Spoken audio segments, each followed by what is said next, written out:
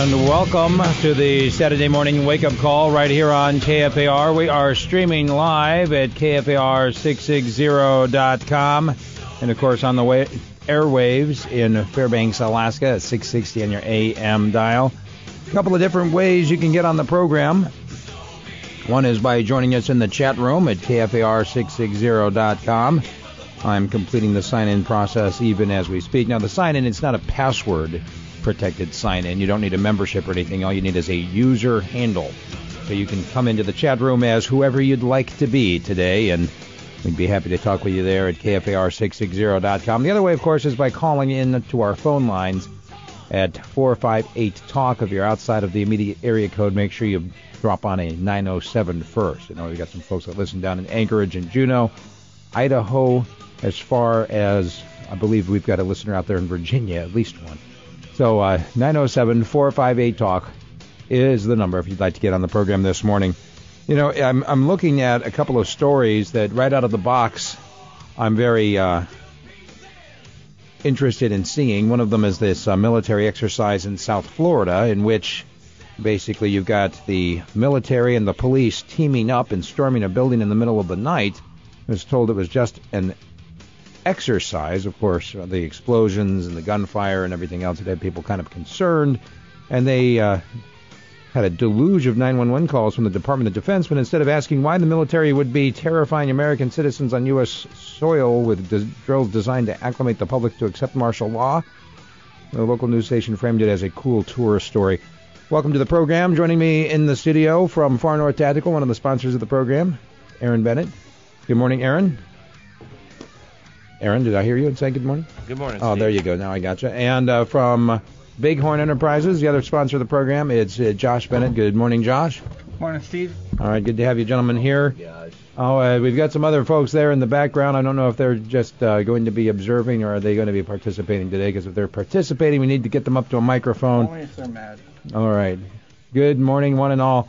Oh, the story I mentioned right out of the box here today, this issue of military exercises on American soil, do you think it's just a matter of some kind of a cool partnership, as the local radio or TV station was making it out to be, between the military and the police, or is it actually something that's actually designed to get us acclimated to living within a militarized police state? What do you think? Is that too harsh a question to ask? What? See the gears turning, a little smoke coming out Still from between the sitting air. down here. Josh is about 3 hours late today, so. All right. Drove to the front gate and it's closed. Had to go around. Right, because of the military parade that's going on. Yeah, Starts, six- Josh is 6,000. always late. starts at 10 o'clock right over there at the old starting point for the Golden Days parade, the main gate of Fort Wainwright. Yeah, so if you are in Fairbanks, rest assured that your travel plans will be disrupted today. And if you live on post, Badger or Trainer, those are the only two gates open. Main gate is closed. Gotcha. All right, so I'll go back to the question. Do you see the story here? And this is a story out of Florida. There was a middle of the night raid in which military and police together stormed an apartment building, and they framed it as if it was nothing more than just an exercise, and passed it off as it's some kind of an anti-terrorism cooperation between the military and the police. Now, the fact that it's happening on American soil doesn't seem to concern anybody except for the extreme wackos, as people like to categorize those who believe in the Constitution and that whole concept of not using U.S. military against our own citizens here on our soil. I saw that same story in L.A., I think, a couple months ago. Kind of interesting. And there's I think they would at least tell people what's going on, because when it happened in L.A., they were freaked out. Black helicopters flying around, landing, jumping off, landing on buildings. I think the guys were rappelling out, jumping in, jumping out, freaked people out. Thought we were going down or something. Well, here in Fairbanks, I know that we've had the military. We've had a couple of exercises in which military helicopters have gone over the Fairbanks area, tracking vehicles through the urban area, and it's one of those things where there was advance notice, and they put out to the public, hey, we're going to be having an exercise. You see a military helicopter going over the neighborhoods of Fairbanks, do not be alarmed. It is only an exercise. We are simply seeing how our capabilities are of tracking a vehicle through an urban area, and we've already got that vehicle marked, so don't worry, we're not tracking you. But, I mean, they did give advance notice of that, and so when it did happen, it wasn't that big of a deal. However, I don't know. It seems like the lines are getting more and more blurred lately in terms of what the politicians are asking the military to do and what the military is willing to do. Because, I mean, when I was back in the early 90s, there was still a very firm sense that there are certain orders that must not be obeyed because they violate the Constitution. There are certain things that simply must not be done, no matter who it is giving you the command, whether it is your immediate supervisor, your company commander, your commander-in-chief. There are certain things that are just simply unlawful orders, and you will not do them. Now, I don't know if that's not being taught anymore or if it's being swept under the rug, but we all know from the Nuremberg trials that it is not a defense. You cannot say, I was just simply following orders.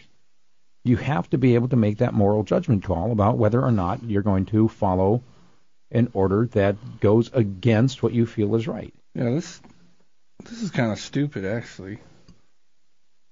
The citizens of Coconut Grove were awoken at 1 a.m. to the sound of simulated gunfire and explosions by military helicopters hovering over buildings and dispatched troops on the ground. That's a little bit overboard, I'd say. I'm just throwing that out there. I mean, if they don't know about it, of course people are going to freak out about it. I mean, if that happened here, you know, we're sitting here right now, and all of a sudden these helicopters flew in, boom, boom. I know Aaron would be on the floor like in 2 seconds. Bam. I'd probably just be sitting there by the window, sipping my coffee, watching it, and my jaded PTSD kicking in, and you're like, oh, it's another beautiful day for napalm. Yeah, who knows why they're doing this? I mean, of course it's all for our safety and the war on terrorism, so they can do whatever they want. They will do whatever they want with the war on terrorism, pretty much. You know, the main purpose of this program and the Patriots Lament that starts at 10 o'clock. Totally different show. Completely different program, exactly. The main reason for both of these hours on a Saturday morning is not simply for us to hear the sound of our own voice, although it is rather comforting. The point of these programs is to get people to think and to start questioning what has happened to the Constitution, what has happened to the concept of liberty. Where is liberty these days? And is the state legitimate? Is the actuality that we have a state, is that a legitimate piece of reality? And why do we have a government? More and more and more, I ask myself that all the time. I just listened to a pretty cool speech by Hans Hammenhappy on Democracy, the God That Failed. I listened to it 3 times over the last day because it's so good. And he's asking the legitimacy of government. What is government legitimate to have? Because he compares them to our Western democracies to monarchies. And the protections that you had under a monarch versus a democracy, you were way better off having a monarch because you had a 50-50 chance the guy was either good or bad. And the monarch had inherently, he wanted to pass his monarchy on to his son. So normally he wouldn't make too many bad decisions that would hurt his people. I mean, obviously they did because they were bad people. But mostly he would work towards furthering his kingdom, his lands, his people, so it would be passed on to the next, his prince or whatever. Keep the heritage in the family, keep the monarchy in the family. Where today we have a guy that gets voted in for 4 years, and the only incentive he has is what can I get in 4 years. Well, I don't know. That's not necessarily true. I mean, remember when Governor Murkowski appointed his daughter to his vacant Senate seat? I mean, there is still a certain nepotism going on. Well, a certain sense of providing for your family business, which is the way some of these politicians view their right to rule us. Well, you look at one of the things that the founders said that the only reason to have classical liberalism was The only reason to have government was to protect private property. And you hear the quotes every Saturday. We have a couple, 2 or 3 of them that talk about private property, and the role of government is nothing but to protect the property. The problem is, at the same time that they're supposedly there to protect the property, where do they get their funds to operate? From your private property. So you kind of have this... Give me one example where that's happening. I don't believe that. So you have our government is there to protect property. This being the end of government, blah, blah, blah. No, this being the end of good government. Good government, right. But at the same time, the only way they can function is to tax your property and to steal your property to protect your property. So the only function of good government is one to protect private property, so the only good government's no government. The only good government would have to be no government. I mean, because even with protections, property protections, if we look at our last 200 years, are we more protected in our property now than we were 200 years ago? Absolutely not. But have our taxes increased exponentially to pay for that protection? Absolutely. Just look at the borough alone. Just here locally in Fairbanks, we've seen our property taxes go up, I believe, 30% in the last 10 years?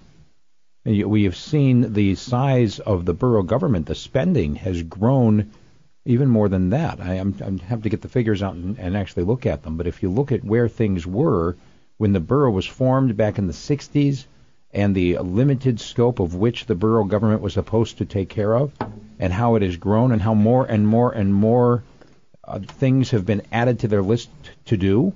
And they haven't been added by out-of-control borough assemblies coming in and saying, we are going to rule your life. They've been added because people have gone and petitioned the borough and saying, there ought to be a rule against this. My neighbor has an ugly piece of property and he's got blue tarps on it and it looks like a junkyard and you need to clean it up. And this is where we've gotten most of the rules that have become so onerous, and in terms of our property taxes, I mean, they have to have some way to pay for all of those employees, right? Josh, if we didn't have government, people would kill each other and rob each other, and there would be nothing left. Yeah, right now, that could be true. People would kill each other. There's always going to be bad people. Unfortunately, when you have government, bad people are the government. What? Because bad people want to be in government. When you have a king, your king says, hey, I already own all this land, and, you know, he wants to go out and get more land for here and there, but he's always stopped by a more powerful king. That's the only thing that stops him. He's like, okay, this guy's got more guns than I do, so I'm going to stop. When you got government, you get a guy elected, he wants your property. There's nothing stopping him at all. He can tax you all he wants. He can do eminent domain. They can do whatever they want. And when you get the have-nots, there's always more have-nots than there are the havers.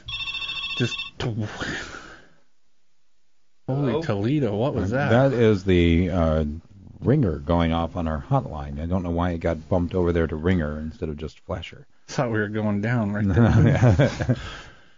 All right. So there's always more have-nots, right? So in democracy, when the people figure it out, well, hey, I can vote for whatever. If I vote for so-and-so, he's a pretty bad guy. He's going to give me everything I want. So have-nots vote in the people that they want. So the people that produce get screwed every single time.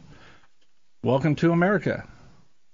Welcome to democracy. Yeah. That is the pattern of democracy from the very beginning. It has always been the idea that the whole concept of majority rule is that we can get together and decide what to do with everybody else. I mean, if you look at just the texting ban that was signed into law on Thursday and went into effect yesterday, the fact that they banned texting while driving, means that basically they have now criminalized a behavior which the Alaska legislature. Oh. Even though it was perfectly legal, may have not been the wisest thing to do, but it was perfectly legal on Thursday. When the governor signed that law, as of Friday, it is now a crime to either text or read a text while driving in the state of Alaska. And now here's the thing, the kicker, is that back in 2008 they tried to pass similar legislation, but they didn't use the word text. And a magistrate in Kenai said you can't enforce this because it's not specific. If you intend to prohibit the behavior, You need to specify the behavior you wish to you intend to prohibit. Oh, they do. No, but now think about that for just a moment. That magistrate said, basically explicitly, that the legislature has the power to ban whatever activity they want to. Let's take it way deeper with what I was telling you about. Okay, let's take it way deeper. Okay, the exact same concept. I had to go to court the other day to cut an ankle monitor off of a kid. He was 20 years old. He got sentenced to 35 years in prison for sleeping with an underage girl. Okay? Now, everybody that was in the courtroom with me was all basically stoning him in their minds all around me because he'd slept with an underage girl, right? At the court trial, she was 17 years old and he was 20. When they were together, I believe she was 14 and he was 18.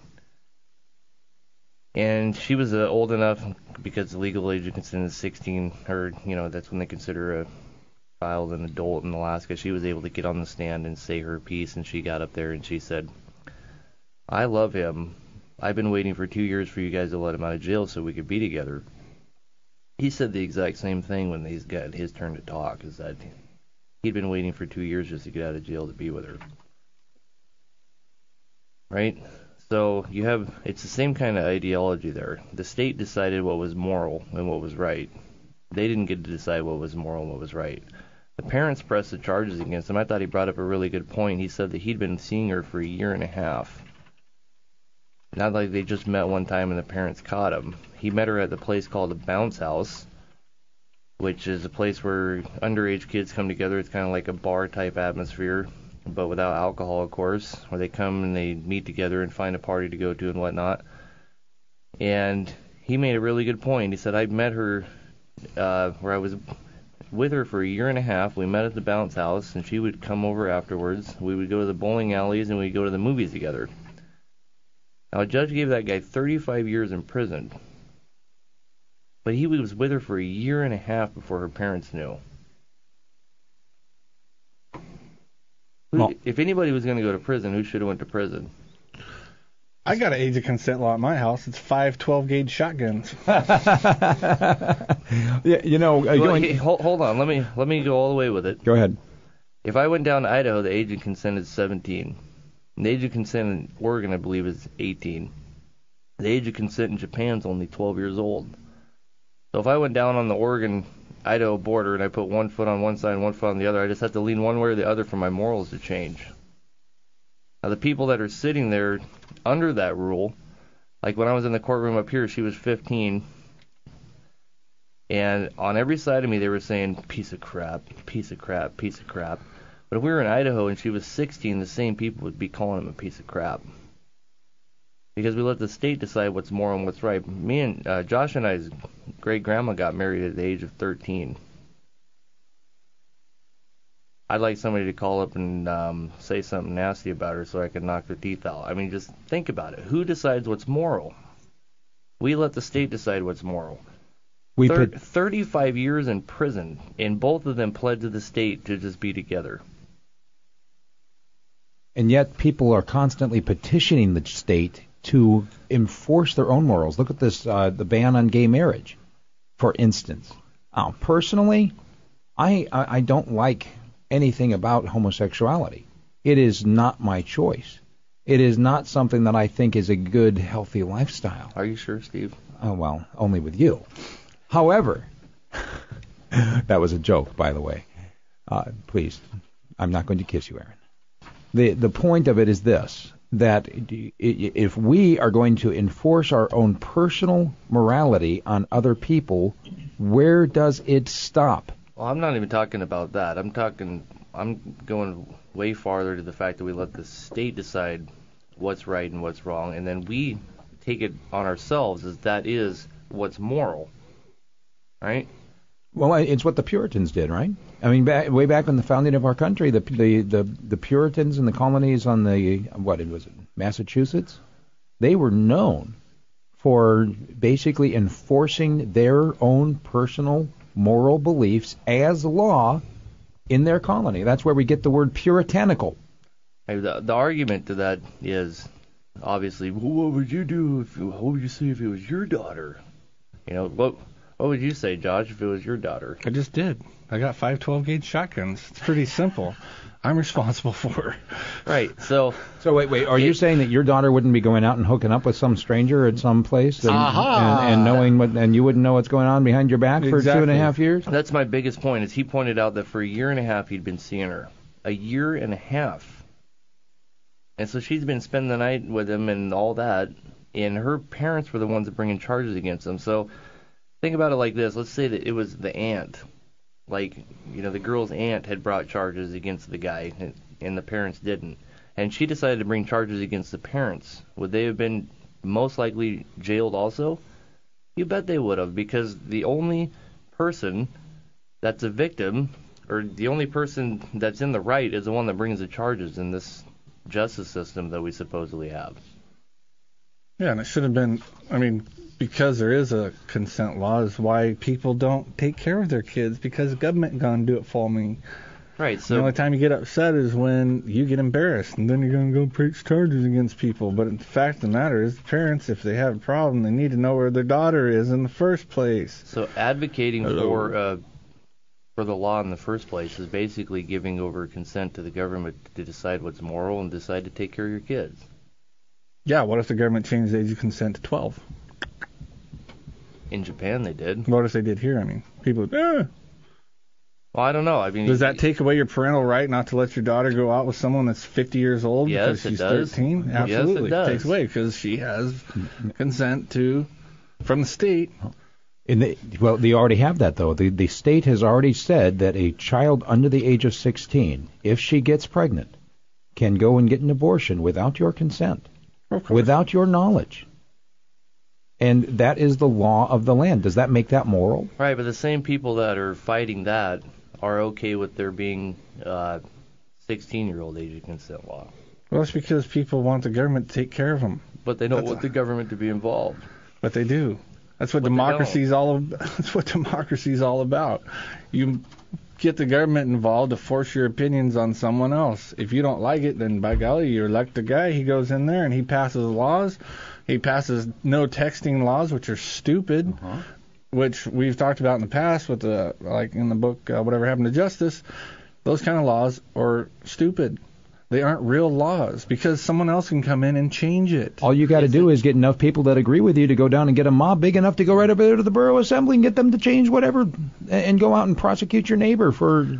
I don't know about those guys over there. I think they're too stupid even to listen to a mob. Oh, yeah? They just decided to go ahead and fund to put funding back into the budget for the animal shelter. I know. There's a lot of people mobbing there against it. No, there weren't. Most of the people who testified at the borough budget meeting were for the increase, could put money back in for the animal shelter, and they put the pressure on the borough assembly by bringing that lovely emotional display of dog collars. Good old democracy. So because you know what it is one of those constitutional rights to have the animals that you care about get paid for with other people's money. Yeah. Well, the biggest thing to me is it depends on what state you're in as to how your morals are set.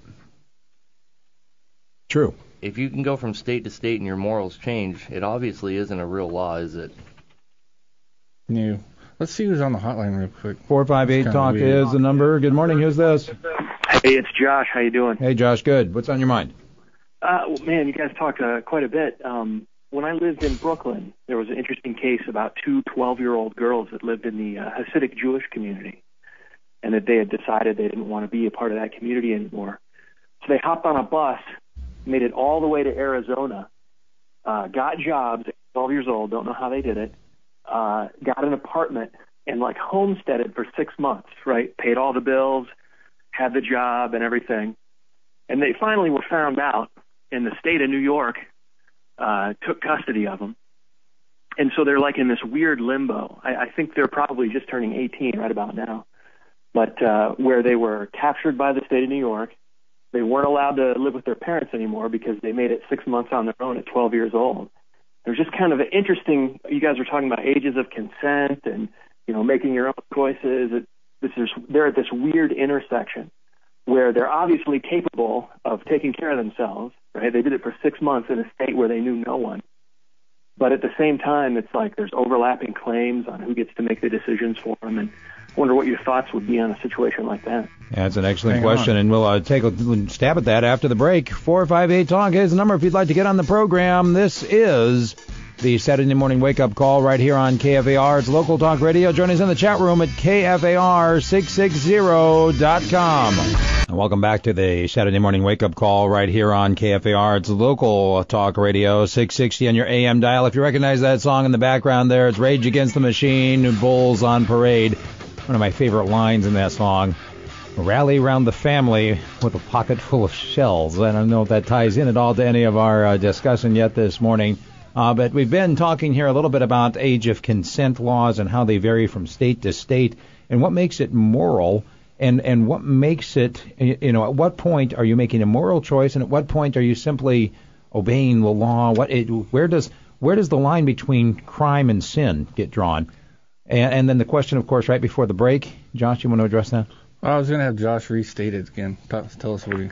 Yeah, when I lived in Brooklyn, I was right next door to a real ultra-Orthodox Jewish neighborhood, and the opportunities for women in that neighborhood are pretty limited. And a couple of 12-year-old friends that were part of that community managed to escape. 12-year-old girls? Yeah, 12-year-old girls, yeah. They managed to escape from their parents. They hopped a bus. They'd been saving some money. And they ended up making it all the way out to Arizona. And both of them got jobs. They rented an apartment.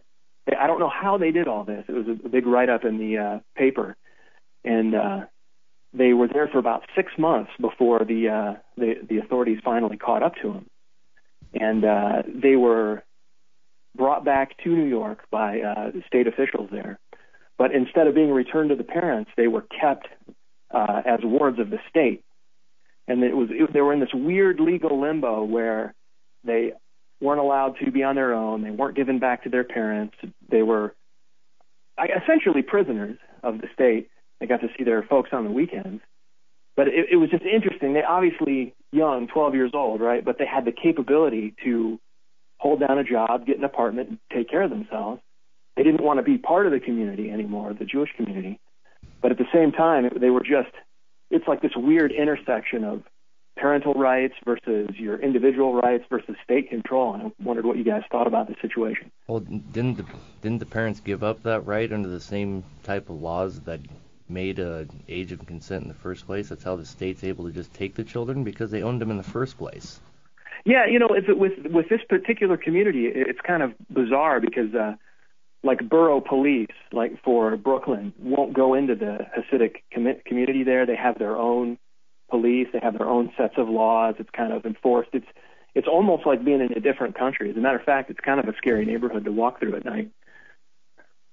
But I don't know. It's like a completely different situation. Yeah, that's a hard one. I know I've read Rothbard talks about the child's rights, basically just to has the right to pack up and go if he feels like he can do it. I haven't really wrapped myself around that one. I'm still on the parental rights part, I guess, just because I have kids. But I definitely the biggest problem is the third entity that you're talking about. You said the individual rights, the parental rights, and then the state, the third party that always is involved in everything we do, the state. Yeah, it seems to me, let's pretend the girls made an accommodation with their parents, right? Like the parents realized, we get it, maybe we've been being too strict, we can work it out.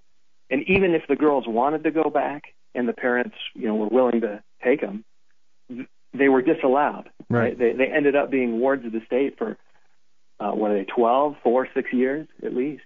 Wow. Thanks for the call, Josh. I mean, definitely, I don't see... the ward of the state part's the part I don't agree with. Well, and you have to ask the question: and who's teaching the values, and whose values are being inculcated in terms of the children? With your own children, if your own children take a look at your values and they take a look at what you're teaching them, and they say, "No, not for me," then perhaps you have not done a good job of inculcating your values.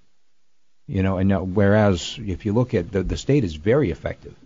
You send your kids off to the public schools. They've got 8 hours a day in which they have to be. They're basically forced to sit in a wooden, well, not necessarily a wooden chair, but they're forced to sit in a chair and listen to the preaching day in and day out, 8 hours a day, by the state about what is right and what is wrong. These are the values that you will have. Now, if you think that if for a moment that what is going on in the public schools has anything to do with reading, writing, and arithmetic, just take a look at what comes out the other end.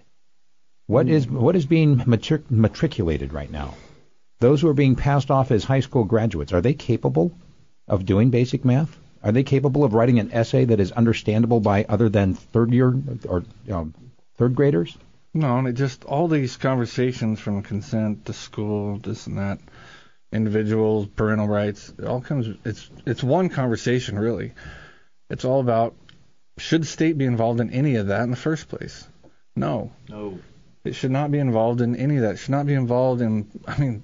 It shouldn't be around in the first place. It shouldn't be involved in the education. It shouldn't be involved in the protecting your quote-unquote children. Because, how many times do they protect your children or take your children? We see that all the time, the abuse of that power.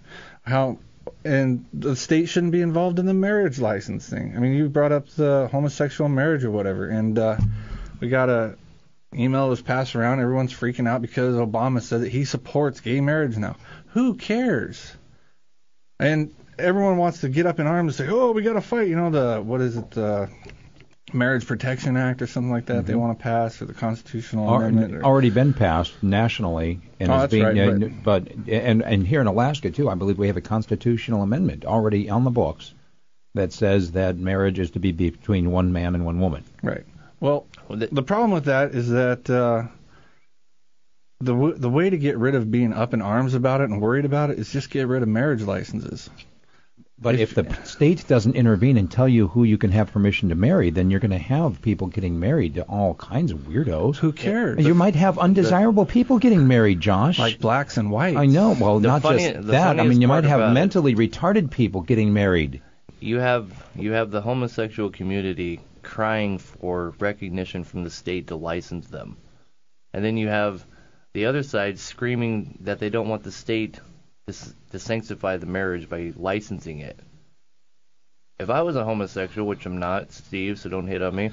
If I was a homosexual, I think I would be blessed in the fact that the state wouldn't be sanctifying me. I don't believe the state has the power to sanctify anything. Well, the reason that they do it is Isn't that a religious term? You get a government monopolized benefit when you get that marriage license. Oh, that's right. It's a government benefit monopolized by the government. So basically, give us the power to register you as a married couple. Give us the power to consent that you be married, and we'll give you this benefit. So why do the homosexuals want to have a marriage license? Because they want part of that government monopolized benefit. Take away the benefit, no one's going to want the license. Take away the benefit, who cares? I don't have a marriage license. I've been married for 19 years. What? And I've been able to function through society, a little bit weird, but if we take away that, if the conservatives, the Christians out there would say, you know what, the state does not have the right to say whether I may or may not be married. The colonists, the king or the parliament passed, I think it was in the 1750s, they passed the marriage tax, basically a marriage license. A license is a tax. Mm-hmm. And the colonists said, ain't going to happen. They actually took up arms and went and beat up the people that were trying to pass the tax. They beat them up, forcibly beat them up. Take it back farther. No one would buy the tax. So guess what they had to do? Rescind it. Rescind it. Take it back farther. Does anyone recall a fellow by the name of Saint Valentine? Day? No, not well. The person for whom we have Valentine's Day, what he got in trouble for, what he got martyred for, was marrying people without the state's blessing, because the state, in this case Rome, intervened and said we will not be issuing any marriage licenses. No one has the permission to get married because we're at a time of war, and therefore we will not allow anyone to be married. We will not give our permission. Yeah. Valentine said you don't have the right to determine whether people can get married or not. This is something between a man and a woman and God, or whoever. This is something that this is a sacrament of the church. This is not a government issue. And so he went ahead and married people without the state's blessing. That got him thrown in jail and murdered. Well, if you take the because I know there's some irreligious people out there. You can take the religious part of it and just look at it basically as a contract. It's a contract between two people. I agree, such and such. I agree, such and such. You have a contract. And then why do you want to have a third party? Why do we always have to have the third party called the state involved in every stinking thing we do? And how many Because contracts they out want there that the money. state is involved with versus how many there aren't? I mean, do you want the government involved in every single contract you have? Every single time you hire somebody to come over to your house to mow your lawn, you have to have a state-sponsored contract for? Yes. Well, if you have a marriage license and the state's a third party, then don't they, by definition, have jurisdiction over your children? They are the product of the contract, aren't Right. And the state's part of the contract. There's 3 entities involved, the Which man, is- the woman, and the state. Which is so what they gives have the state the right to step in and take the children away if Right. the parties of the contract are not fulfilling their... If the state decides that they're not fulfilling their part of the contract, the state automatically usurps jurisdiction over the children, over your marriage, over your whole life. There goes your 12-year-olds. And we're worried about homosexuals getting the marriage license. How about just say, if we just stood up and said, no more marriage license, the issue's gone. Because the state's not issuing licenses anymore. I think it's interesting if you go back to what Steve just said about St. Valentine and Rome and everything. The whole reason that Rome was not recognizing marriages had nothing to do with the fact that Rome didn't think it was important to recognize marriages. It had to do with the fact that Rome was at war. And it's really easy to take men who are single and don't have families and send them off to war and let them die because there's no quote-unquote moral hazard there. Where if you take a man who's married, who has, a legitimate tie to an individual who they can't send to war, it makes it way easier to say, hey, wait a minute, why are you sending this guy off to war? He has a family. So if you don't recognize marriage, if the state chooses not to recognize marriage between individuals, then it makes it they've just removed all moral hazard for... Do me a favor, tell us your name, because I didn't introduce you before. My name is Abe. I guess it's okay to use my real name, right? Chat, well, if you want to. You can use it. Only if you want to get on the list. Yeah, I'm sure I'm already on the You list. kind of already be on the list somewhere. We All got right. a couple extra hoodlums in here today, and they're free to chat if they feel, but so far they're just... Okay, so my name's Abe. I promised I wasn't going to talk until my blood pressure started to rise, and well, we got you up. His All right. ears are red. All right, now, are you a silent partner in this? Who's that back there? Oh, this is Jeremiah.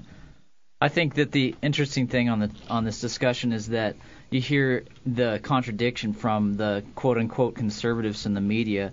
You've got all these folks that rail against democracy and talk about how we're a republic and we shouldn't be mob rule, majority rule. But then if you listen to the conservative talking heads this week, and they talk about this gay marriage issue, and they say, well, the majority of people, look, we've voted down this issue in all these different states by a majority vote. And I always thought that wasn't the point of a republic to protect the voice of the minority and not just to use the majority as a beating stick. So Only when it's working good for you. It depends on if you elect the right people. If it's working out for you, then democracy's sweet. If it's not, then republic sounds a little better. Go back to 2 weeks ago when Obama in his address said that we need to give sovereignty back to the Afghan people, and if we don't give them their sovereignty, all of our efforts there were for nothing. And he got railed and tore apart by the right and the Mark Levins and Sean Hannity's just for saying that. For saying we need to give another people back their sovereignty. And at the same time, those people, when George Bush was doing the war, were there to protect their sovereignty and give them a new life and blah, blah, blah. Yeah, that's why politics is so stupid. And Mark Levin had a lady on that was spent time in Afghanistan, and she sat there and talked about how they were moralist dogs and they beat women and they stone people and they don't deserve any sovereignty. Well, I guess we could be their sovereign. 458-TALK is the number. We'll check with the lines again here. Good morning, caller. Who's this? Hello? Good morning. Hey, who is this? This is Mark. Mark, go ahead. You started off top of the hour with a joint jurisdictional task forcing between the military and police. Yes. Yes, we did. Go ahead. Are you there, Mark? Hello? Yeah, can you hear me? I can. Copy. Has the Patriot Act circumvented our posse comitatus?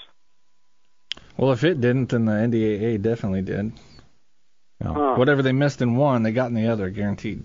Yeah. And we've got somebody right here just a couple of blocks away from us today. Senator Lisa Murkowski, I believe, voted for both of those, didn't she? Ooh, cool. And she's just a couple of blocks away from us right now in downtown Fairbanks watching the military march through the streets of Fairbanks, which... Can we find out where she's at and go boo her? Well, she's right there at the grandstands on 2nd Avenue. She should be easy to find. She'll be there next to the governor as well.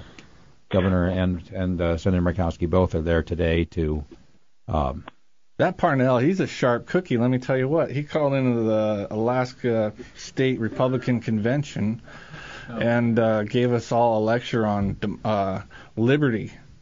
Yeah. That was the biggest freaking joke I'd ever heard in my life. I was appalled. It was just like, are you kidding me? You're going to tell us about liberty?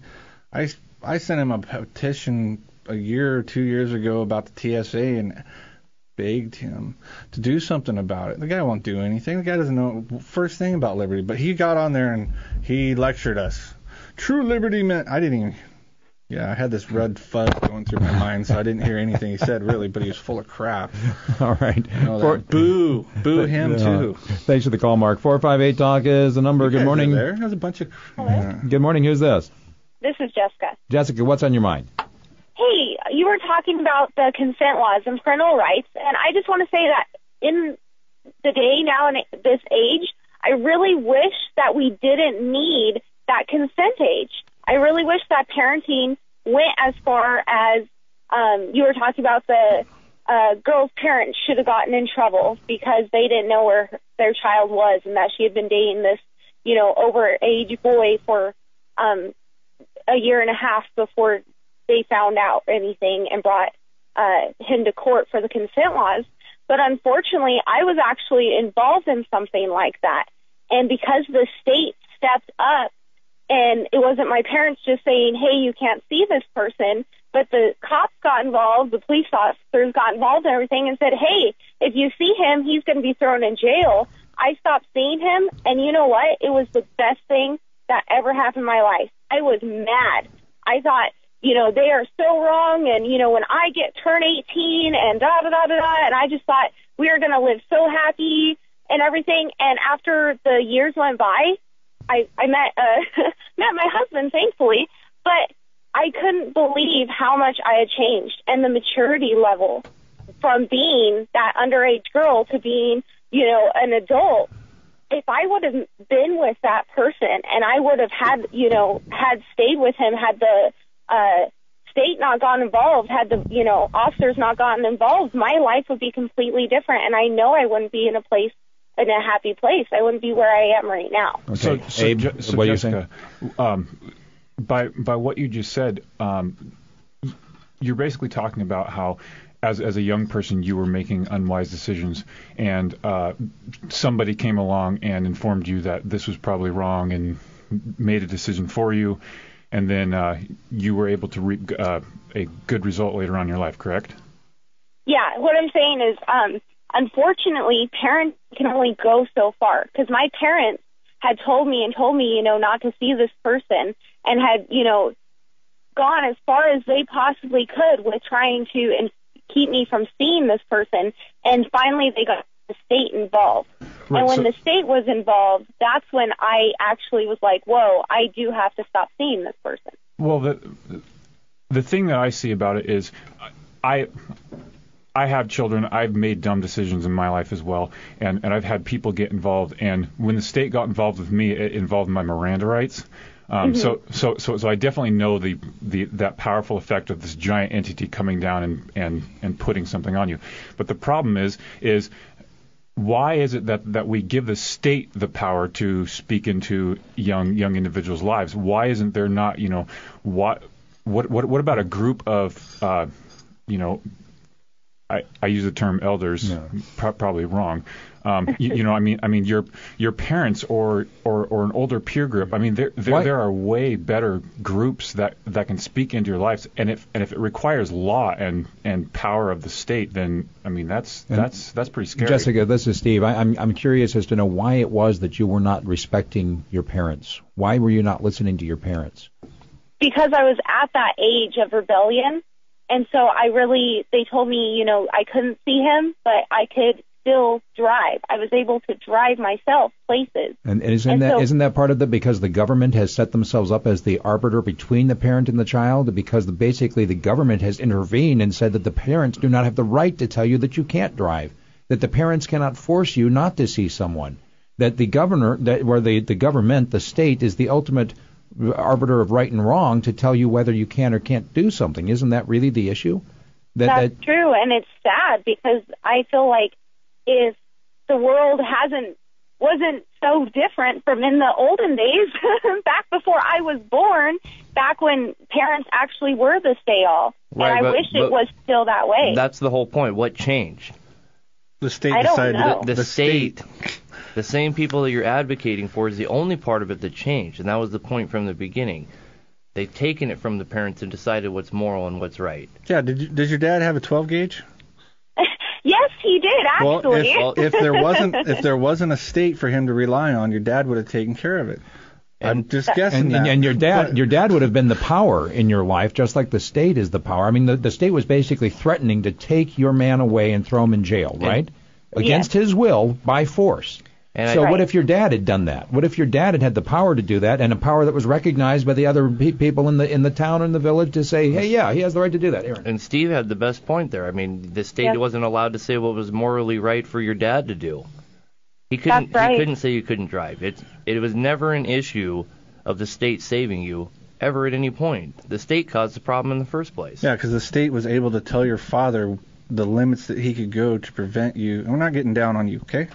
Thank you. No, I'm definitely a different person from that rebellious little girl. So. Yeah, that's hopefully most of us are. Yeah. The only point we're making is that the state restricted your dad's response to what you were doing at the time. The state restricted your dad's response to the guy that you should not have been seeing. If your dad had ultimate authority and didn't have the state restricting him, because that's ultimately what it is. The state restricts you on one end and says, now we will take care of that problem. If he had the ultimate say and the state wasn't restricting him, he probably would have taken care of the guy. Yeah, definitely. I agree with that. All right, thanks for the call, Jessica. Appreciate it. Thank you. 458-TALK is the number. And we go on to the next call. We're going to get some wisdom from Gemma. I just wanted to chime in a little bit. I think that we've got two issues going on with the last caller. One is that in our laziness and unwillingness to, be parents ourselves, our society decided to give all those rights over to the state, whatever society is and whatever state is. But so, in other words, we got a bunch of lazy parents who are willing to say, okay, well, I'm not going to worry about it anymore because the state's going to protect my kids, and so they don't, so the dads go away from the shotgun stuff and whatever. Yeah. In many cases, the dads just go away, and they're not there in the home in the first place to be a dad. Exactly. And then the other issue is that she was 16. Obviously, she said that she could drive. Well, at some point, people are going to make their own decisions regardless of what their parents tell them to do, and you were talking about Rothbard earlier, and he argues that in his book, that at some point you're going to make the decision to be an adult. I did that at 16. I left my house and got a full-time job and got an apartment and whatever because my mom was going to go to California and I wasn't going to go with her, So I think that, of course, people in that I don't know.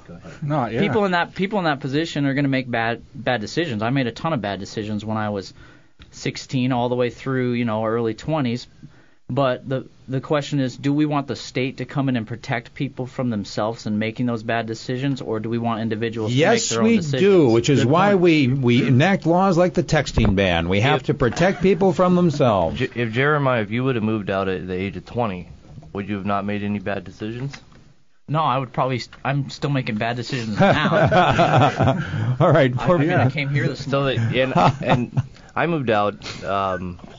I moved out on my 17th birthday. I was essentially still 16. That's when I moved out. I made a bunch of bad decisions too. I came to Alaska almost immediately. First bad decision. I'm just kidding. But the point is, if I would have been 25 and just moved out, how would it be any different? Yeah, there's a little bit to that. What Jeremiah's saying basically is, isn't there a point when you have to be responsible for your own decisions? No, there's not. I'm actually on the other end. When I turned 18, I was in college. Okay, so I went off to school, still under my parents' authority. Went into a state-sponsored school, Arizona State, party capital of the USA. Thank you very much. And I began to do things that I knew my parents would not approve of, but I was still taking my parents' money and using my my government-funded scholarships to, I did some schooling along the way. I managed to cram a 4-year degree into 5.5 years.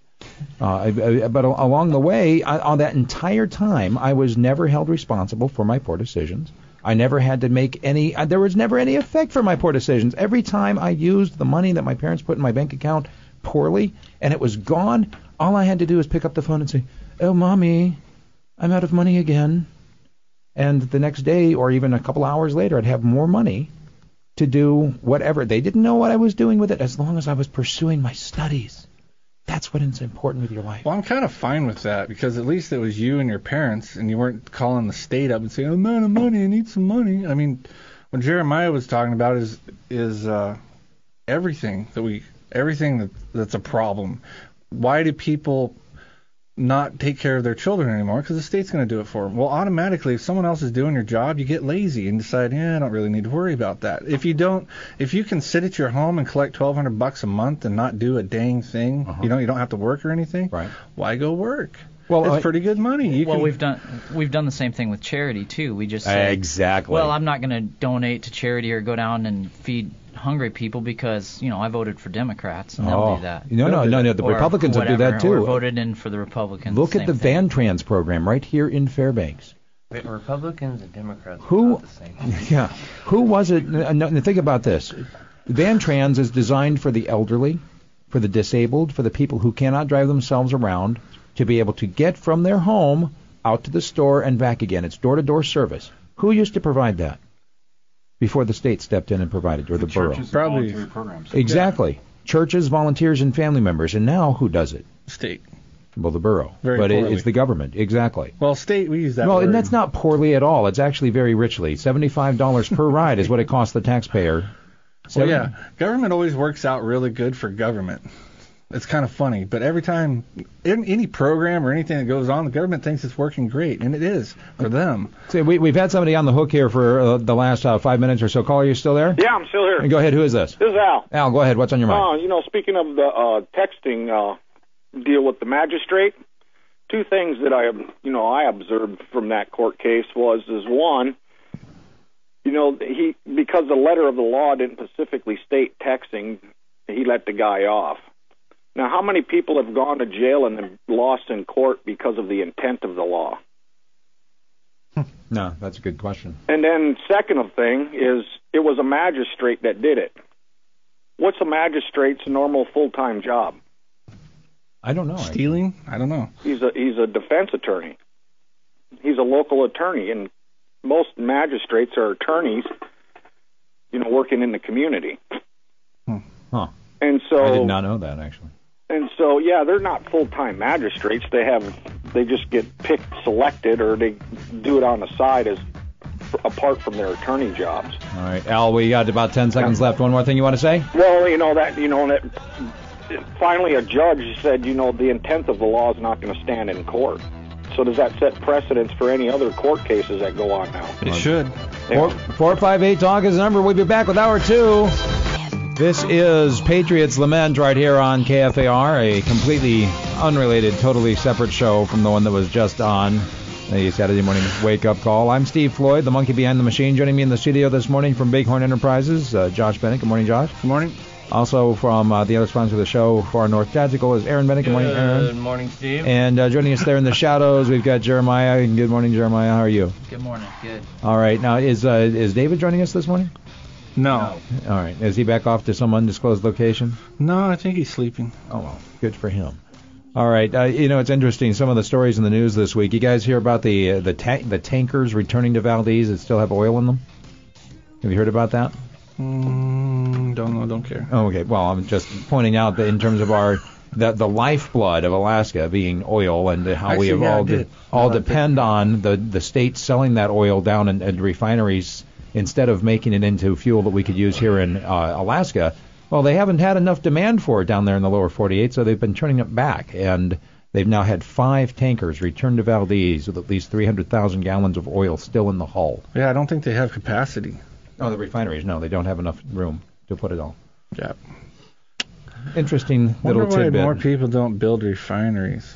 Might be because the government won't allow you. They won't give you permission, and we are too cowardly to go out and do it without the permission. I say we. I don't have the money to do it. But tell that to the guys in this town, even in this town, that have tried to open up coal refinery plants to turn it into synthetic oil. But what's happened to them? They got tore apart financially. They got what, sued? By the EPA, they got tore apart. Mm-hmm. Well, yeah, you got the government that's there to protect our property, using our property against us. Property as in money. Steal, use it against you. Still Money's trying not to your figure property, out. Josh. The government issued it. Still trying to figure out the. Waiting for the necessity of the state to come up in one of these conversations. But why do we? Well, obviously we need the EPA to protect us from the harmful things that coal does, like provide energy and heat us all. Yeah, not so much. Just like wood. Exactly. We need to be protected from the wood because, God help us, if we were able to go out there and actually heat our own homes without getting the government subsidy to buy the government-issued fuel. Why doesn't the borough have a cap on top of their smokestack? Why don't they? Yeah. Isn't that allow water to get down there and eventually corrode? And who enforces the law in the borough? If you'd like to bring that to their attention, Josh, I'm sure they'd tax you to fix it. I'm sure they would too. Never mind. And they'd employ someone to go up there and, 6 figures a year to make sure that their sole job was to make sure that no water got into this. Probably employ 6 people to make sure. They're probably doing a study on it right now, actually. $10 million study. That's what the borough does best, is use our money to pay the study and research industry here in Fairbanks. It's the only real engine we have economically in Fairbanks anymore. Economic engine is the borough. Well, no, realistically, you think about it. It used to be gold, not anymore. It used to be oil, not anymore. Even the military is it's patchy at best as to whether or not we're going to have the military here from year to year. And so our real economic engine is government. As a matter of fact, it's hard for them to spend money when they're deployed. That's true. You've got 59% of the 100,000 people that live here in the borough that are employed by government at one layer or another. So basically what you're saying, Steve, is that since 59% is greater than 51, and since in a democracy you need 51%, the government can vote itself gifts? Is that what absolutely. That's exactly what I'm saying, is that we will never have control of this borough because there are enough government employees who get their benefit directly from the government largesse, that the only thing that's going to happen is what's happening in Greece right now, where we will actually completely physically run out of money, and there will be nothing left. Yeah, that's pretty awesome, actually. Greece, they spend 175 of their gross national product. You mean 175%? Yeah, 175% of their GDP. So all the money that everybody in the entire country makes, they pay almost twice that. Out. The state does. Yeah, that's not what they're taxed. What the entire country makes, they pay. The state spends 75% more of that. So they decided that they were broke for some reason, and the people voted down the austerity. I mean, basically the people said, we don't care. Give us our benefits. Give us our money. Back in the day, the Greeks were like the brilliant people, right, that we looked at, and, you read history about the Greeks and all their wonderful things they came up with. Well, they're pretty dang stupid right now, I'd have to say. I mean, they can't even figure out the fact that they're broke, and they have to be taxed to pay the benefits, but they spend 175% more than what they actually make as a country. Where's my handout? And they voted it down. Keep giving us the handout. I think that's hilarious. That's democracy in action right This there. is what democracy looks like. Woo-hoo. That's what we're going for. I was going to say it's probably also political evolution, too. I mean, that was 4,000 years ago. That's true. They've been enlightened since then, obviously. Oh, yeah. There's no one who could imagine spending that much money. You have to be really enlightened to figure that out. 458-DOG is the number. This is Patriot's Lament. Good morning, caller. Who's this? Are you there? Cecilia. Hey, Cecilia, what's on your mind? Well, I was thinking about all the laws that are made, and I think a lot of times laws are made, well, probably 99.9% of the time, laws are made to benefit someone other than the people. And I think a lot of times laws are made arbitrarily. I also think that For example, I don't know, I was thinking about things like seatbelt laws and stuff like that, and I also recently bought a bicycle, and I went biking with my grandkids last week, and we had a great time. We didn't have bike helmets or anything like that, and I thought, you know, one of these days somebody's going to make a law, and I'm sure they have in some states, that everybody has to wear a bike helmet. Now, I was born in Holland, and there are millions of people who ride bikes there every day, miles and miles and miles, to and from work, to the grocery store. They have 2 or 3 kids on there with them, and they never wear bike helmets. So, I don't know. I hate to break it to you, but Alaska actually does have a mandatory bicycle helmet law. At least it's for younger riders. Wow. Those under age 16. I'm pretty sure this is my mother-in-law, so in other words, my kids were breaking the law. Yes. Oh, wow. And I'm helping them break the law. I was going to say, actually, hang on a second. I misread that. That's only for motorcycle helmet law. In bicycle helmet use, there is no law in Alaska yet. Well, you're probably still breaking the law because you were probably doing it in like city limits, right? Yeah, okay, on Fort Wainwright, actually. And your bike hasn't been registered with the Department of Transportation, has it? Well, I'm in big trouble, and I don't really care. I actually got busted for that when I was 16 years old, and I used to ride back and forth between school and my house because I thought it was awesome to get up early and ride my bike to school. Well, I got in trouble because my bike hadn't been registered, and they gave me a fine. So for real, your bike? Yeah, no. Actually, I think I was younger than 16 because I was in middle school, so that would make me like 14. Is that here in Alaska? Yeah, that was literally from University West to Ryan Middle School. That when I was, rocks. Yeah. Wow. It's so awesome that they're going to fine children for having unregistered bicycles. Well, we like to remind our listeners not to bring up ideas for new laws because they might be listening and they... No, they are listening. Is whether or not they... Well, and that whole fine thing was definitely a result of positive rule of law because I think the whole reason why they want you to register your bike is just in case somebody steals it. Right.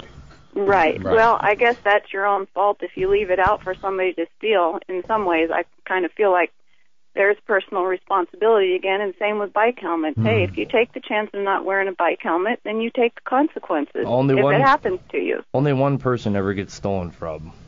The state. No, the person on the receiving end of the state. Because if they didn't have the law, then they couldn't issue fines, and that would take money from them, wouldn't it? It would. Here's on an interesting side note, isn't it curious that none of us knew off the top of our head whether or not there was a bicycle law in Alaska, and it wouldn't surprise us if there were. What have we come to as a society that we do not know what the laws are? Actually surprised me that there wasn't a bicycle helmet law. And think about it, if you try to go hunting, you cannot possibly know what the regulations are because they actually change while you're out there hunting. But as they say, ignorance of the law is no excuse. Exactly. But it's like, what's your name again? Abe. It's like Abe said, it's all about positive law. So they create a law to keep, to safeguard from stealing. But it doesn't stop people from stealing bikes, right? Right. So the only person that gets stole from is the people that created the law to protect themselves. Because the state is the oppressor. Exactly. It's no different than everything we've talked about today. Isn't that weird how it's always the same thing, no matter what topic it is? It's the state oppressing you. There you go. Thanks very much for the call. Sure. Josh wears the best button in the world. The button says it's not left versus right. It's the state versus you. Bang! How is it every single topic that comes up, no matter who calls, no matter what we talk about, is the state oppressing you? It always is. 458-TALK is the number. Good morning. Welcome to Patriots Lament. Who's this? Hello, this is Charles. Charles, what's on your mind? Hey, Chuck. Hey, it's Charles the Poet. Happy Mother's Day tomorrow. Hi, Mom. My topic is Frederick Bastiat, the law, and in that essay he makes a distinction between the government and the state, and the way I read it is we've gone clear past good government and just drooling all over ourselves to have a state tell us what to do. A government would be able to be controlled by a person or a group of people, and a state is beyond control and out of control and it only in the state. Is there What do you think? Is there a way though to have good government and have it stay that way? I mean, because that was kind of with Hoppy's whole deal with democracy, the God that failed, was that even on the very first basis of it is that the government's there to protect your property. But the only way the government can exist is to steal your property to exist. So how is it protecting your property if it's stealing your property to protect your property? I mean, to protect my property is to keep someone from stealing it, and the only one that gets to is the government. So are they really? Is there a way to have a good government? Because ours was probably the finest up to that point. I mean, it was pretty amazing. It began that way. A revolution cannot be immortalized. That's Chairman Mao. But when you have a revolution, you better be ready to take care of it after the fact that you just had a revolution and stay that way or keep it that way. Yeah, that's It's true. a problem. Yep. No, that's Anyway, a good point. Happy Mom's Day. Hi, Mom. Thanks for the call. Thanks, 458-TALK is the number. Good morning. Welcome to Patriots Lament. Who's this? Hello, this is Mike. Mike, what's on your mind? You said 59% of government employees. 59% of the people in the borough are employed by government at one layer or another. Some of them are feds, some of them are state. Does that include people that get 100% of their income from welfare? That does not. Those are not government employees. I'm only talking about those who actually get their active employment income from government. If you start adding in everybody who gets a check from government at one thing, I think we're at 100%. Because absolutely, No, not quite 100. No, do you get an Alaska Permanent Fund dividend? Well, yeah, Okay, you're getting a check from the government, aren't you? but that is not my prime source of income. It doesn't matter. You still get a check from government. That's true, yes. Yeah, I mean, what he's saying is basically if you take the 59% that are getting the check from the government, I'm not trying to put words in your mouth, I'm just trying to see if I know what you're coming from, and then there's probably another 25% getting a check from the government that aren't doing anything, so that leaves about 15 to 20% of us that are actually doing something with our lives, and producers in the society, producers in our economy, we're paying for all of it.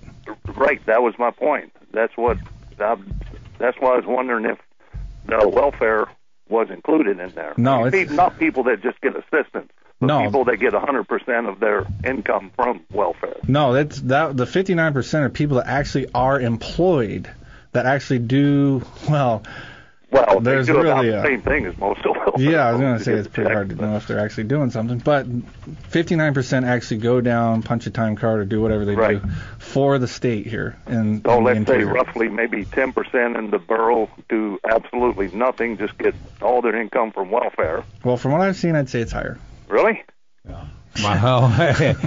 Maybe not. Let's just say 10. So even if it's that, then there's 30% of the population is carrying the rest of that society. we pay 30% of us pay for everybody. Oh, but that's not necessarily true. Now, let's make sure we understand that a lot of these people are getting money from the federal government. So they're not getting money from the rest of us. They're getting money from federal taxes. Now, you may pay federal taxes, but they're taking the federal money from somebody else in another state.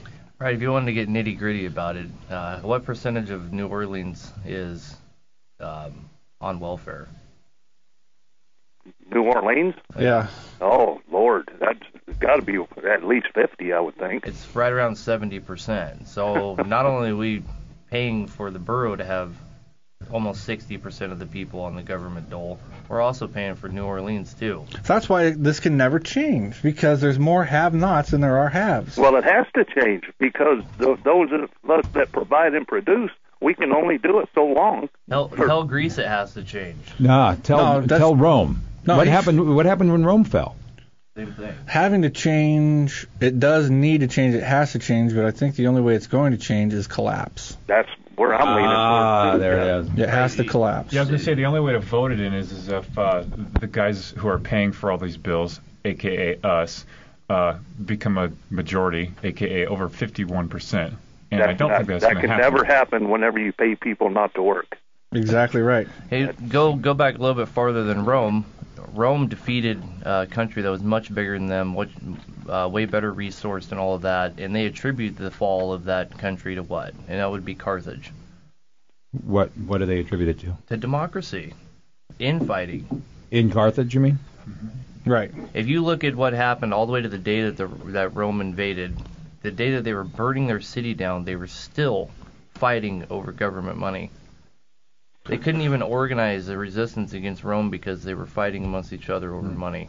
We were talking about at the break, we were listening to the news, unfortunately, and every story on the news is something to keep us infighting, right? The serfs, something comes up about gay marriage, or something comes up about the military or something, all these little stupid issues that keep us infighting because they know half the people believe one way and half the people believe the other way. So we sit here and beat each other up on it, basically divide and conquer. As long as we're worried about all these little issues, then the government just keeps on trucking because we're looking the other way. And some Republicans are very good at is put everyone in groups, everyone fight amongst themselves, don't pay attention to what we're doing. As long as you guys hate each other instead of us, right, I think we're looking pretty good. The Republican right owns all the airways, and they spend day after day after day causing that same strife. In fact, I think they do a better job of it than the left does. Yeah, and if you actually listen to them, do they ever actually bring up something negative about the state? Like Rush Limbaugh or Hannity or any of those guys, do they ever actually say something bad against the actual institution called the state? They bring up different issues, like against the left. Well, the left is for this, and we're the right, and we're for the other way. But they never actually fundamentally say the institution itself is corrupt. In fact, they advocate for using the state as a hammer on the people other side. They don't agree with. The ones that they don't agree with, the ones that they think are wrong, especially if they think they're wrong on a moral level. And it goes back to what we were talking about in that show that came on before this one. It's completely unrelated.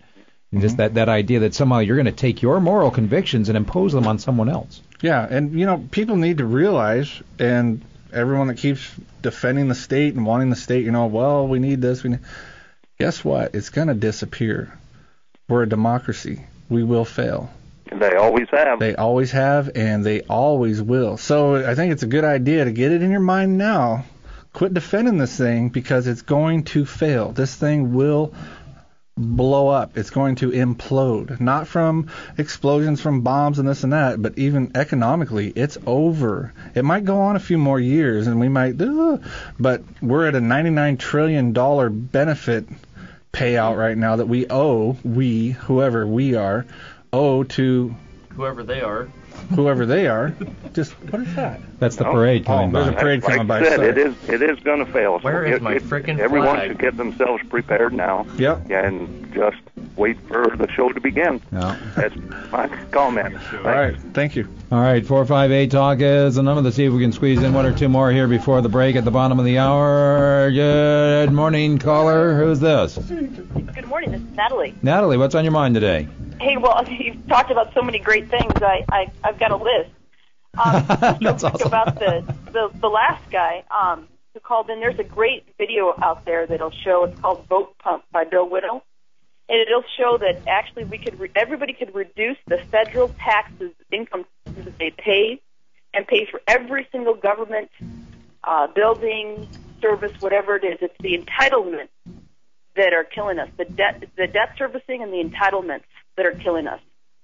As far as, that's just at the federal level. I don't think that we should have any of those institutions anyway, but we're paying for, 75% of everything we're paying is entitlements. Wow. So I encourage people to Google that Vote Pump by Bill Whittle. It puts it real clear in black and white. How about what's the percentage of entitlement for base versus services and entitlements at the borough? We're spending 100 and how many millions? Well, we're spending about, the budget this year came in at $142 million. But, don't worry about that, because last year when the budget was $140 million, within the first 6 months, we spent an additional $7 million over that $140 million. Yeah, I remember that. What's the distribution, though, between services and entitlements? Okay, you're going to get my opinion here, because I think it's all entitlements to a point. Sure. After about $47 million of that budget goes directly to education, the school district. But everything that the borough does as a second-class borough could all be done privately in the local market. Oh, wait. We don't have police unless you're in a service area. There's no road powers that the borough does. all these things that people think that government is there to do, we don't do them. The borough doesn't do them. I guess more pointedly, how much money does the borough just actually hand out? It has nothing to do with anything. They give to, I don't think they do anymore, but like the ice parks or whatever. Well, your local friends, basically.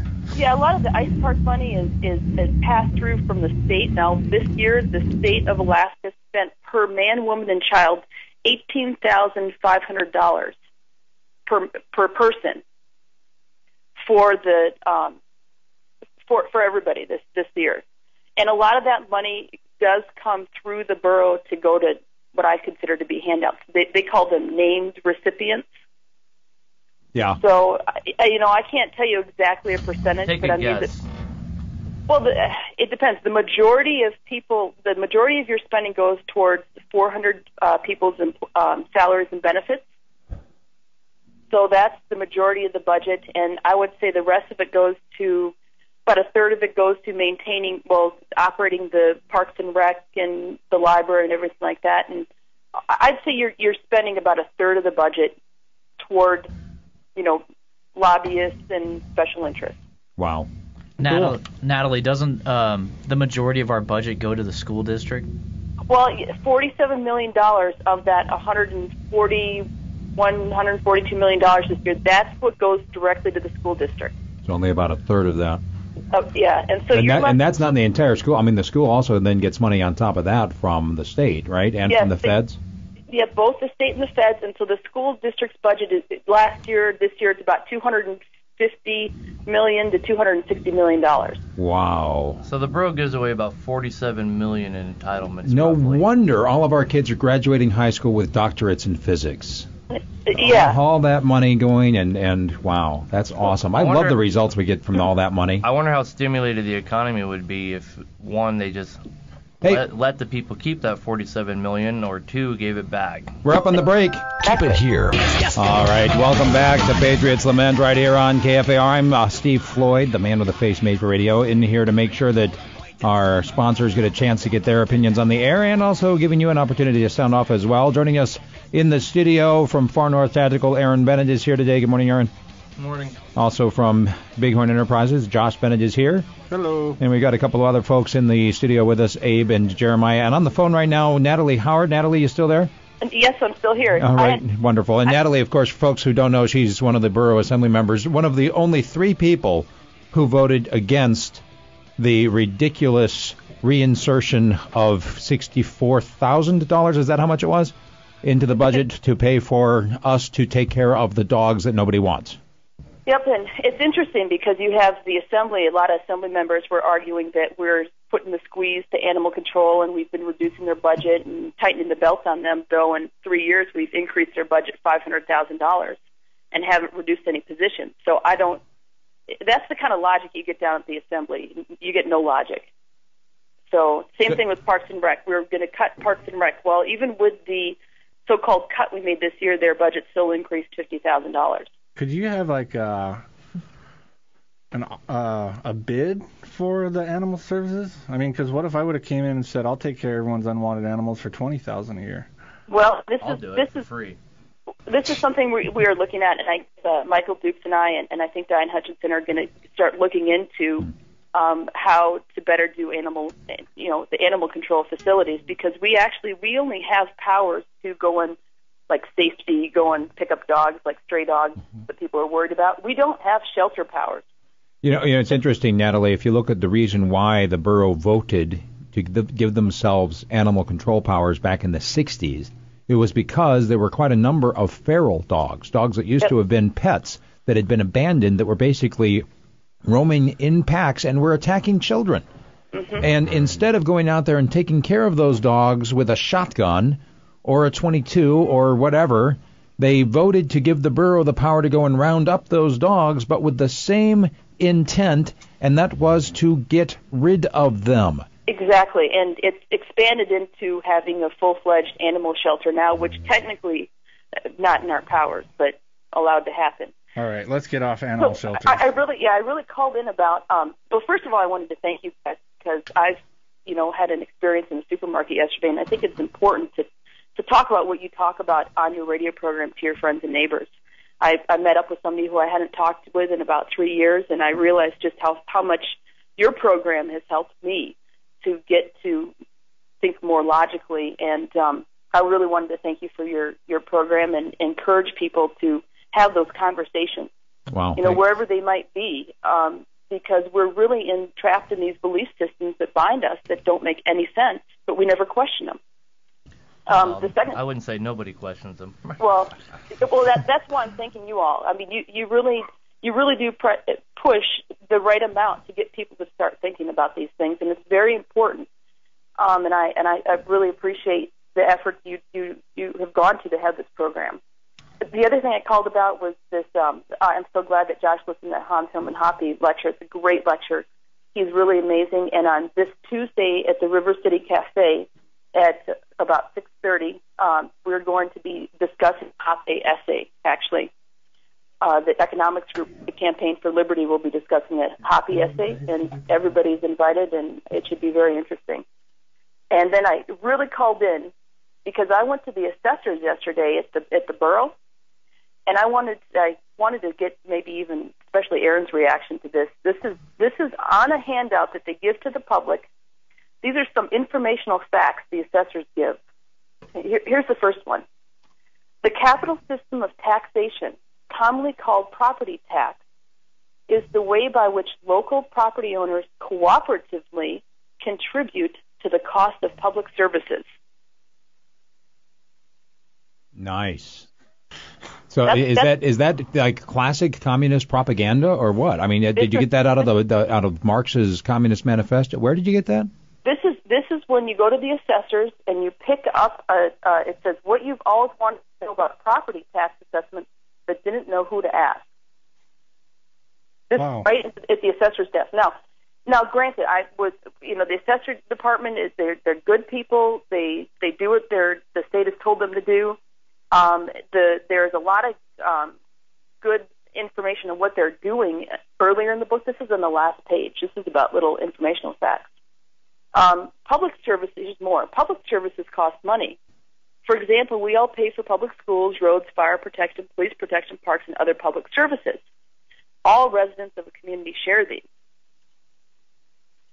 And the things they list aren't even things that the borough does. The borough doesn't do police protection. Right. You only have roads and certain service areas. You only have fire protection in certain areas. I mean, this is like propaganda to keep the belief system going and make it swallow that pill of property taxes. Mm-hmm. I kind of just take a little bit exception to one of the things you said when you said that they're good people, because it reminds me of I was a good person. I just did as the Fuhrer told me to.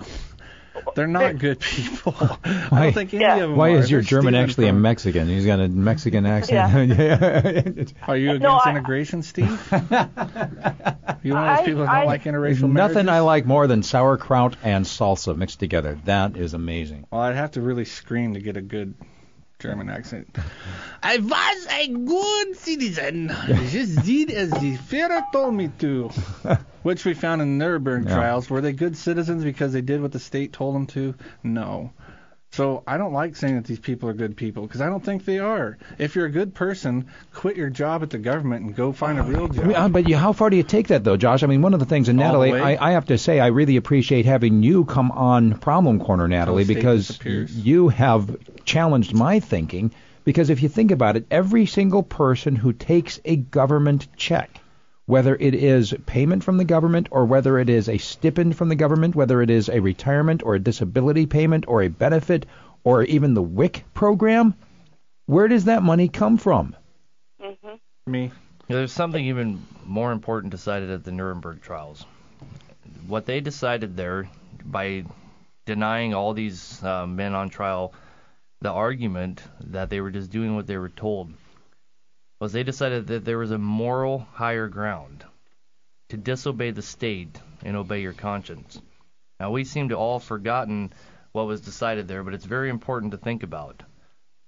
They decided that you are not duty-bound to follow the state against your own conscience.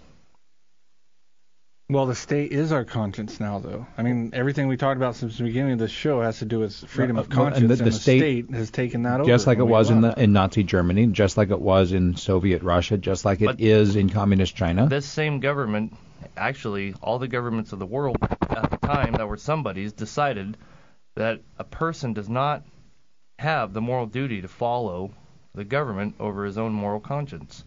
But the same governments that decided that will oppress their own people under the same guise. And are.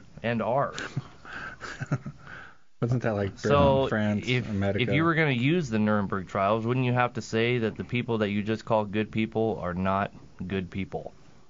Yes, and I have to agree with that, and I think you guys put it really well. While I'm here, I pulled out a great book I wanted to mention. It's the Hannah Arendt book. It's called Eichmann in Jerusalem. And it describes this phenomenon that you guys are talking about. And she termed the term banality of evil, is what she called it. She didn't. This Eichmann in Jerusalem was about a bureaucrat in the Nazi times, and she talked about how these people, and she termed it banality of evil. Are they even aware of the evil that they do? That's Eichmann in Jerusalem? Well, Eichmann in Jerusalem. It was a book, and Hannah Arendt was a Jewish woman, and she argued, this whole thing, pro and con, about, are these people truly evil, or can we have something called banality of evil? It's an interesting concept, because how do you deal with this? How do you deal with people who are doing this? You have to look back to history. If the people weren't aware, if the individual wasn't aware, then why didn't the Nazis use the regular army to oppress populations? They didn't have to. It's not that they didn't have to. It's that they were too smart to. Hitler explicitly made sure that the Wehrmacht was not involved in any kind of death dealing at all. Mm-hmm. He only used the SS that had been indoctrinated time and time again. And they were brought into that slowly, each individual. They had a program set up for destroying life. But you fast forward a little bit in their history to Lithuania, when they went into there, and you watch the videos that have come out recently that they're finally releasing to the public, and watch the Lithuanian people kill themselves as the Nazis were coming in. You're telling me that the mass murders that they did with steel pipes, killing whole villages with steel pipes on video, that those people morally didn't know what they were doing? Oh, of course not. That was absolute fear of the Nazi regime coming in. And it wasn't the Wehrmacht that had already went through. They'd already been through Lithuania. It was the death squads coming behind them that caused that chaos. Mm-hmm. That battle had already been fought and won. Natalie, any final thoughts before we let you? No, I think great comments. I mean, I'm really glad you bring this up, because how do you point this out where you've got people doing things that are really, bottom line stealing, and they're, at what point do we question what we automatically do or do for a paycheck? Yeah, exactly. So. Abe, hang on a second, Natalie. Abe, what were you going to say? I was basically going to go talk to how is it that so many people get tied up into the fact that taking money through taxation is not stealing, and I think that why that happens is because the government realized that the only way to take something back from the citizen is to create something, aka currency, that replaces wealth. That makes it really easy just to say, oh yeah, well, we're taking it back. So the government owns the currency, so it's not stealing. That's what they did with the Continentals. That's exactly what they did. They handed them out saying this will actually be tax money, so we're going to get it back. Yeah. But here's your tax money during the revolution. And then that removes the, going back to what we were talking about earlier with Rome, that removes the moral barrier that prevents people from saying, oh, well, we're stealing. It's like, well, no, we're not stealing, because you voluntarily exchanged over into this currency that you've allowed us to regulate, blah, blah, blah, so that allows us to do things. Which would be fine if there was able to have competing currencies, but we don't. Right, so. Currencies have been... Governments figured that out a long time ago. We were talking at the break about Spartans' form of currency, which was huge, unwieldy iron bits of currency, which obviously didn't have the wealth of gold or anything like that. But the Spartans issued an iron coin that was just gigantic. And the reason they did, instead of using gold or anything like that, is because it was incredibly hard for a wealthy person to get up and leave and take his wealth with them. They made him so unwieldy that they couldn't take their wealth with them.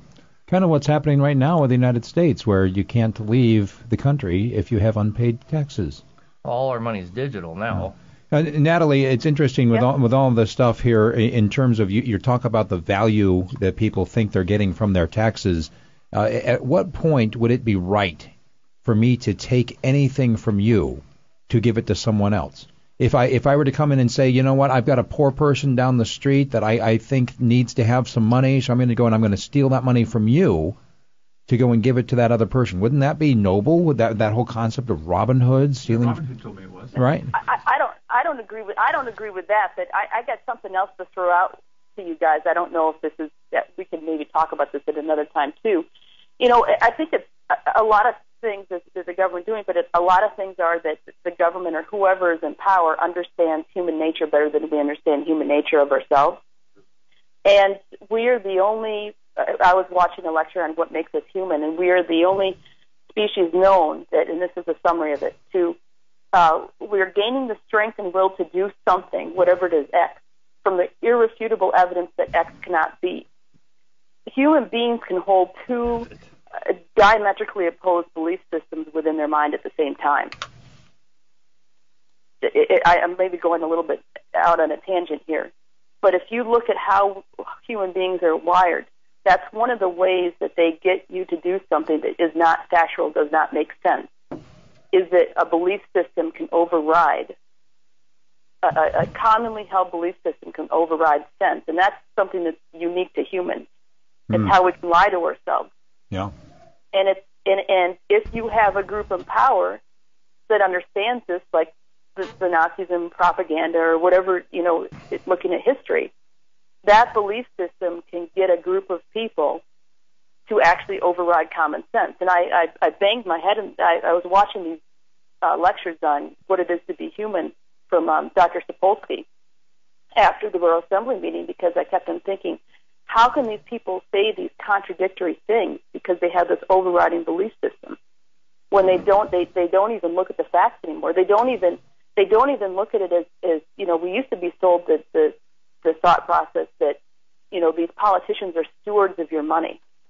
The staffers are stewards of your money. They don't even talk about it like it's even pretending to be your money anymore. Well, it's not. If a thief comes in and steals your money, he doesn't think that it's yours anymore.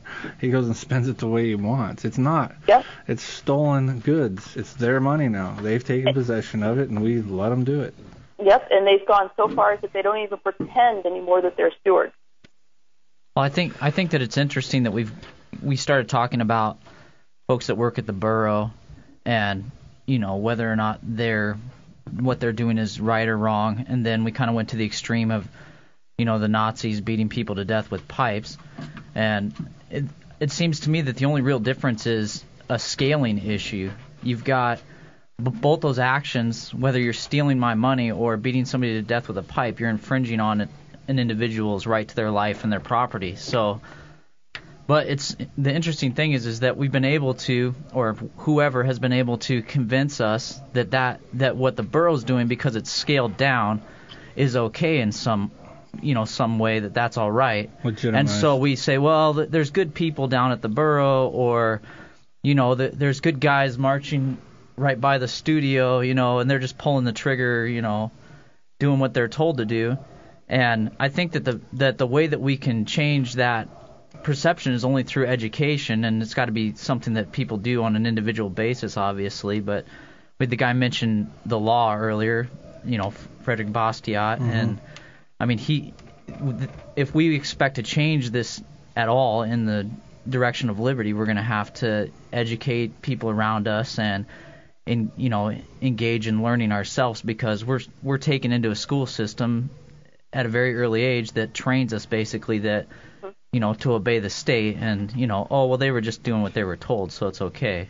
Kind of interesting how that ties into what we were talking about an hour ago about the parental rights and the issue of age of consent and at what point the state has moved in to become the parent, and the parents are pushed to the side.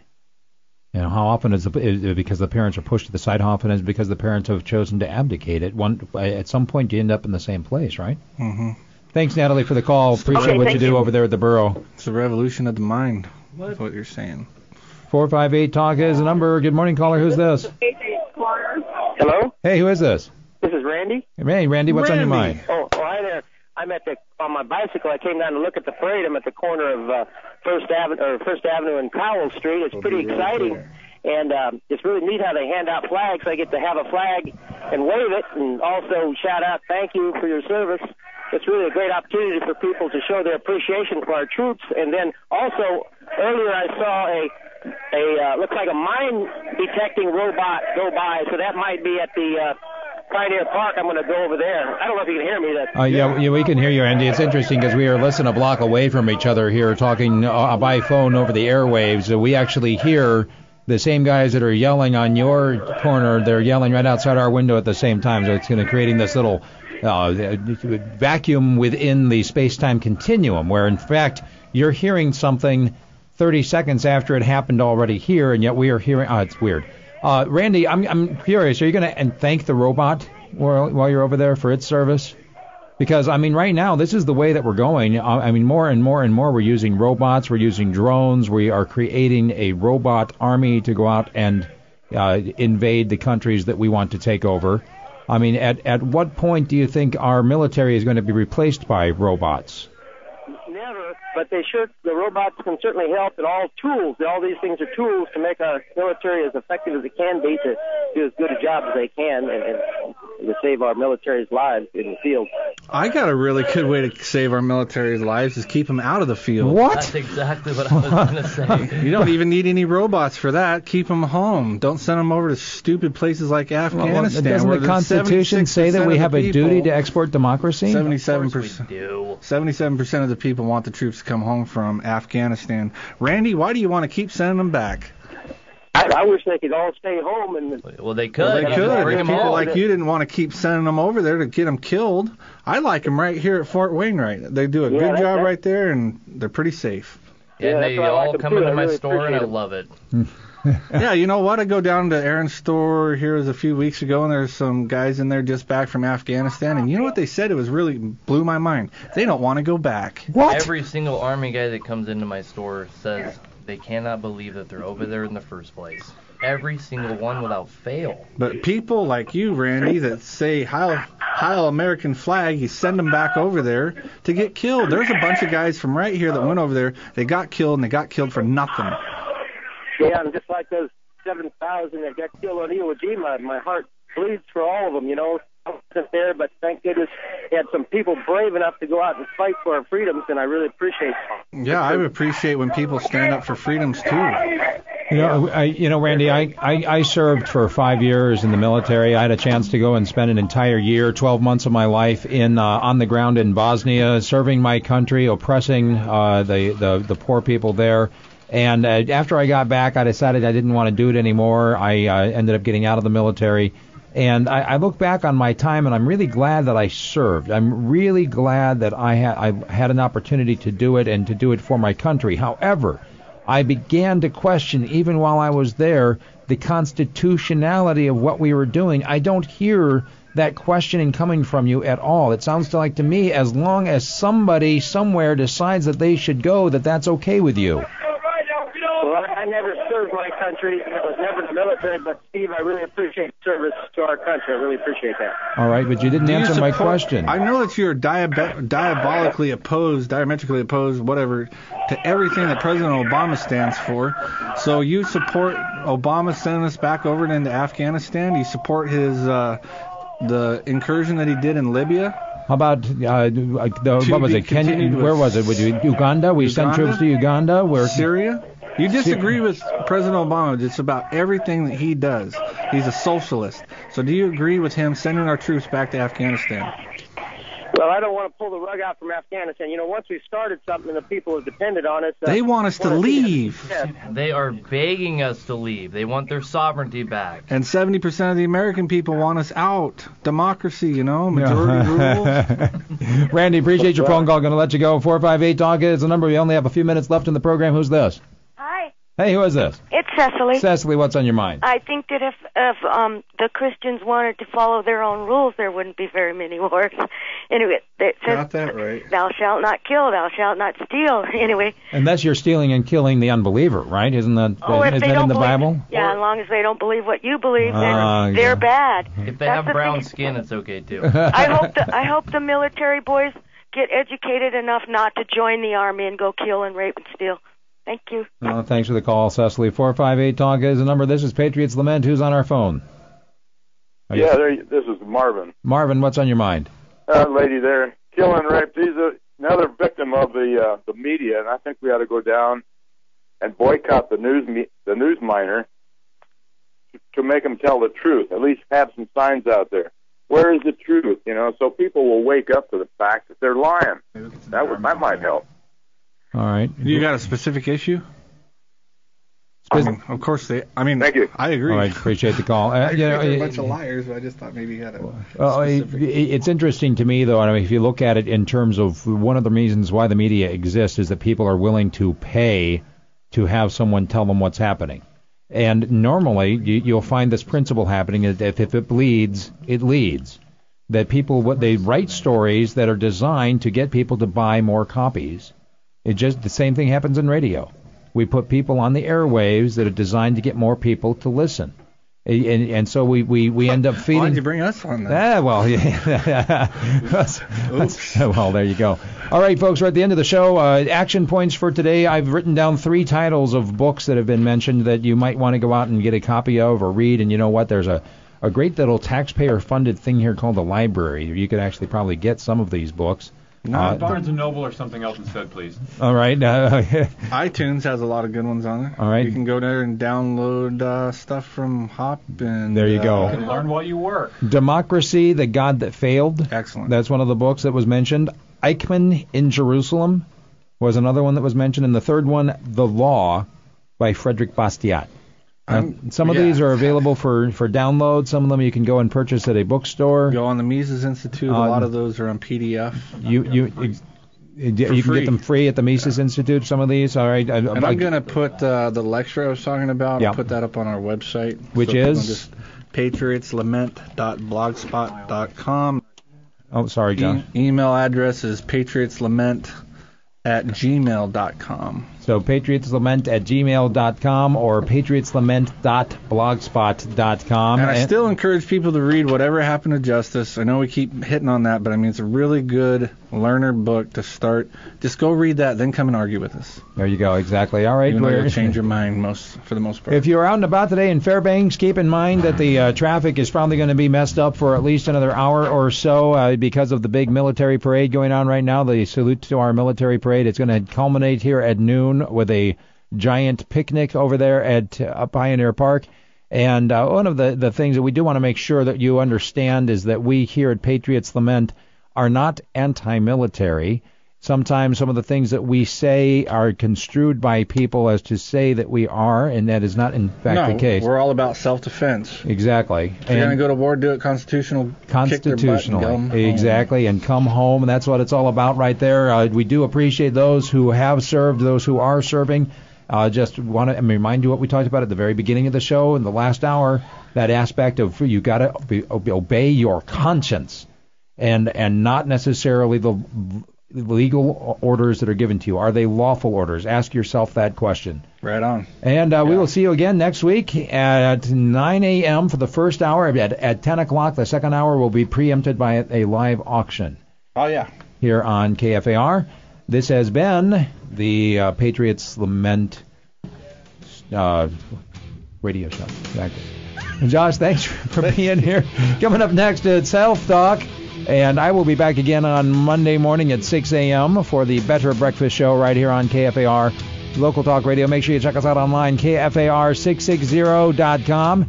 And if you want to listen to previous episodes of the Wake Up Call or Patriots Lament. You'll find them on our website. You'll also find them on the YouTube channel, which is Radio Free Fairbanks. And check that out as well. See you next time.